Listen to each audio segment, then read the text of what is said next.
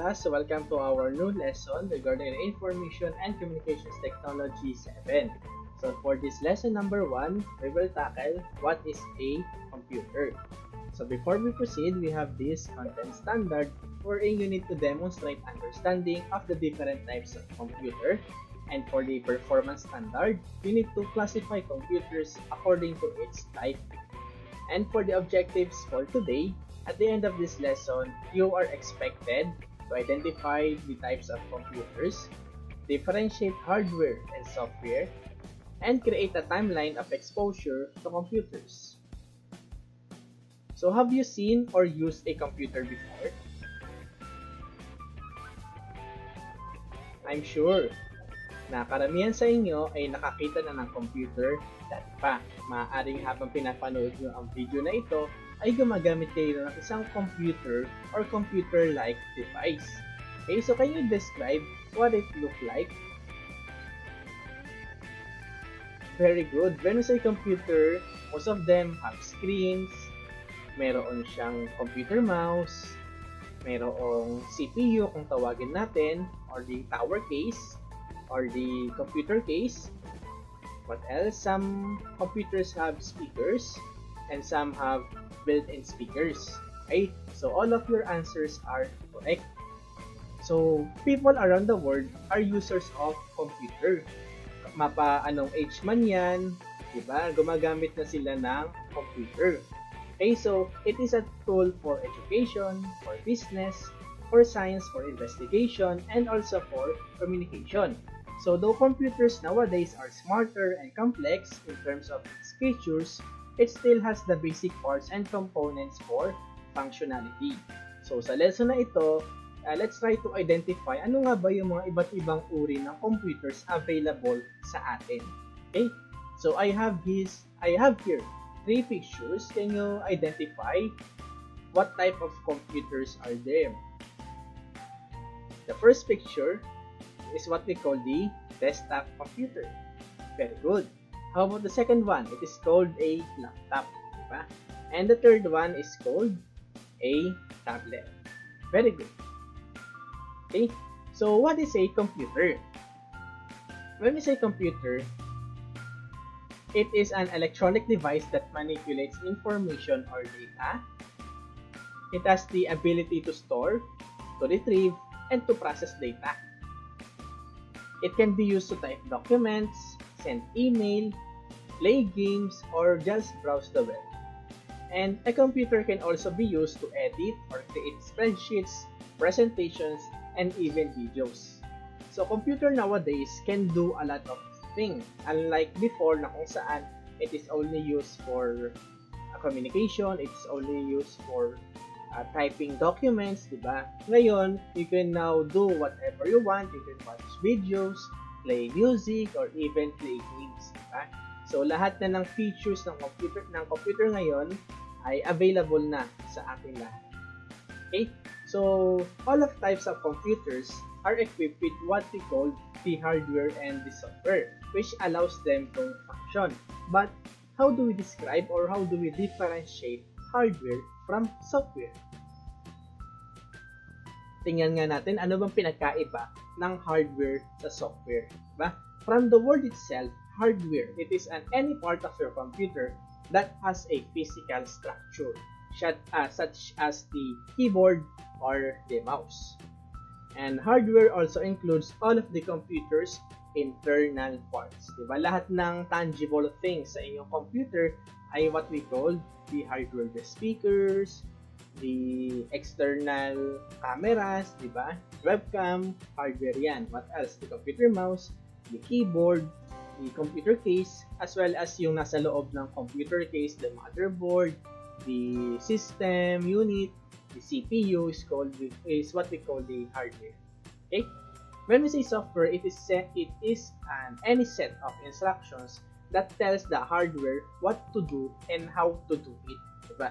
Si software na yung utak na kung saan siya yung nagdidikta ano ba yung dapat gawin ni hardware para makarespond doon sa direction na binigay mo bilang user. Okay? A software, examples of this are the browsers, games, and the word processors. Diba? Sa mas madaling salita, si software nagbibigay ng instruction kay hardware para mag-function ang computer. Okay? So, ito ang kaibahan ng hardware sa software. Yan, si hardware, ayan yung examples. Diba? May printers, may headphones, ayan, speakers, as well as the internal parts of a computer. We have the monitor and the CPU or computer case.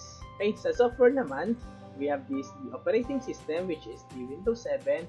We have the Java, we have the PowerPoint presentation or Microsoft PowerPoint, we have the Google Chrome, diba? McAfee, example of antivirus, Android, Gmail, and a word processor called Microsoft Word. So, yan yung kaibahan ng hardware sa software. Okay, so ano pa ba yung iba pang halimbawa ng computers? So, what are the different types of computers? So, ito yung basic na desktop computer. And did you know that a calculator is also a computer? Why? Because it functions like a computer. It can create data, diba? What else? It manipulates information. It gives you the right calculation kapag nag-type ka ng formulas dyan. What else? We have here an ATM machine, diba? It gives you money, diba? Bakit siya naging computer? Because it can store informations of its users, of its clients. Kung ikaw ay holder ng isang bank account or ng isang credit card or isang debit card, once na insert mo dyan, pinaprocess ng ATM machine yung information mo, ano ba yung pangalan mo, ano yung trabaho mo, diba, magkano yung laman ng bank account mo, then that's the time na bibigyan ka niya ng pera based doon sa desired amount na gusto mong i-withdraw. Okay? Next is also the cash register. So it functions just like a computer. So the first type of computer is what we call the desktop computer. So many people use desktop computers at work, at home, or even at school. So desktop computers are designed to be placed on a desk. Diba? Yang siya tinawag ng desktop. And they are typically made of a few different parts, including the computer case, the monitor, the keyboard, and the mouse. Diba? So this type of computer began with the original IBM PC that was introduced in 1981. So other companies began creating similar computers which were called as IBM PC compatible or even shortened as PC. So today, this is the most common type of personal computer and it typically includes Microsoft Windows operating system. So we have two different types of desktop computers, the PC and the Mac. Diba? Available sa karamihan sa atin bilang Filipinos ay yung tinatawag natin personal computer or PC. Diba? Kung medyo nakakaluwag-luwag naman tayo, so we can afford Mac or the Macintosh. Sorry. So the Macintosh computer was introduced in 1984 and it was the first widely sold personal computer with a graphical user interface or GUI. Diba?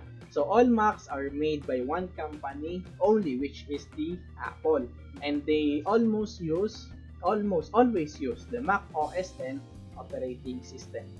Diba? Sa Macintosh or sa Mac, isa lang ang kanyang company na nag-create nito, which is the Apple. Diba? Unlike sa PC na pwedeng iba't ibang kumpanya ang mag-develop ng ganitong klaseng device. Okay, so we have Dell, HP, diba? Asus, what else, diba? Marami pang iba't ibang uri ng company na kung saan nagde-develop sila ng kanilang version ng personal computer. Okay? So next type of computer is what we call the laptop computer.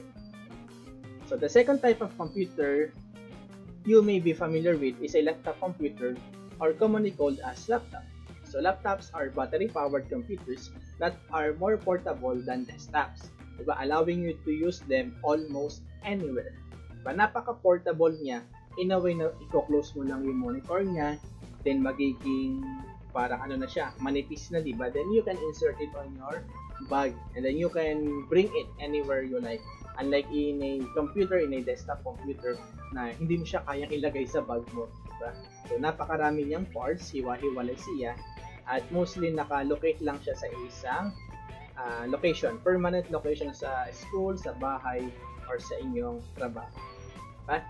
So, napaka-portable ng laptop computer kasi built-in na lahat. Nandito na si mouse, nandito na si keyboard, si monitor na andyan na rin, and then yung laman ng computer case natin, nandun na rin sa loob ng ating laptop. Diba? All in one sa isang laptop. Okay, the third type of computer is what we call the tablet computer.